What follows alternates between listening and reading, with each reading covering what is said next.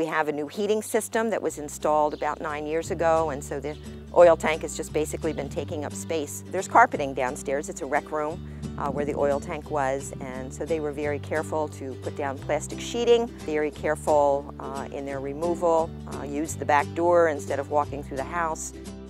To other individuals that are interested in having an oil tank removed for whatever reason, I would definitely recommend these folks.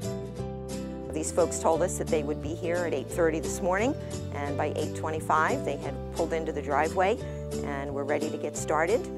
Cleaning up, making sure that there was no debris left behind. They did a great job with that. You would never know that anything had happened other than the fact that there's a big space where the oil tank was.